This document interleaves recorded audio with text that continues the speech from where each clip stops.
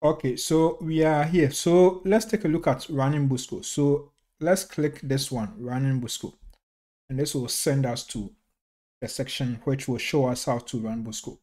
So with BUSCO, we have mandatory arguments and we have other options. So mandatory arguments, you have to specify them, otherwise BUSCO will not work. So with the mandatory arguments, you have to specify sequence file. So we use -i. You have to specify lineage. You use -l.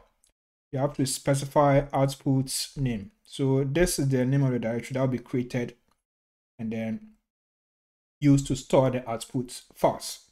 That's -o. And then -m is the mode. And we have other options. So other options, that one, it depends on you and then what you want to achieve. So with the sequence file, in this tutorial, we are going to use a genome assembly data. So we will specify that. I will show you where to download it. And then with the lineage, we will specify one.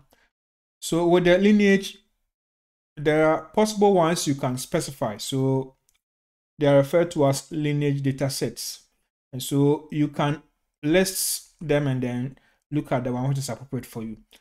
An example is this one. This is a lineage data set, bacteria. And you can also specify where it is. If you have downloaded and stored them on your PC, you can specify using this approach.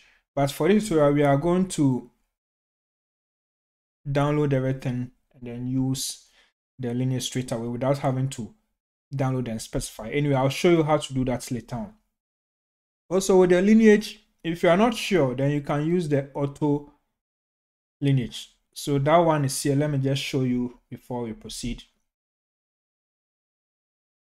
So let's check lineage data sets. This one. So click it. It will send you to that section.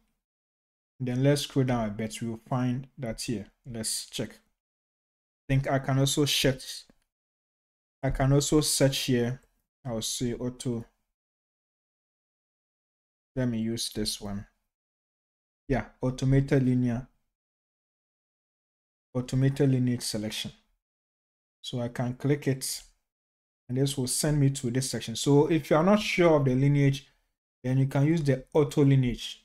So if you specify auto lineage, then you don't need a -l flag to specify your lineage. So take note of that. For this tutorial, we will use a specific lineage. So take note of that. I'll make tutorials which show how to use the auto lineage as well.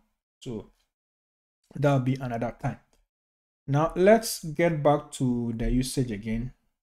I just want to give an overview of the usage before we use some example data.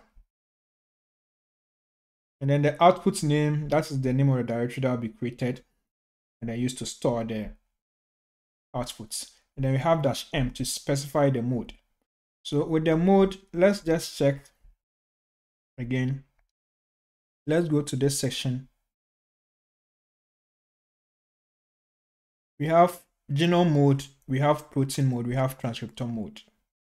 Let's just click genome mode, for example. It will show us how to do it.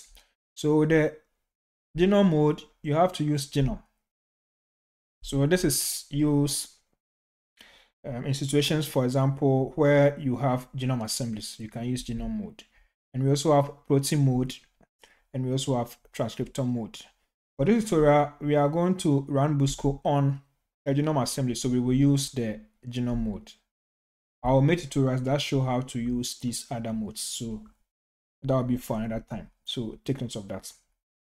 Yeah, and it has even been stated here. So genome mode, accessing the genome assembly, that has been stated here. So that's fine. Okay, great. So that is the general overview of the BUSCO usage. Let's go back. Yeah, so in this tutorial, we are going to use the mandatory arguments. We will leave the other options. That will be another time. So that's it.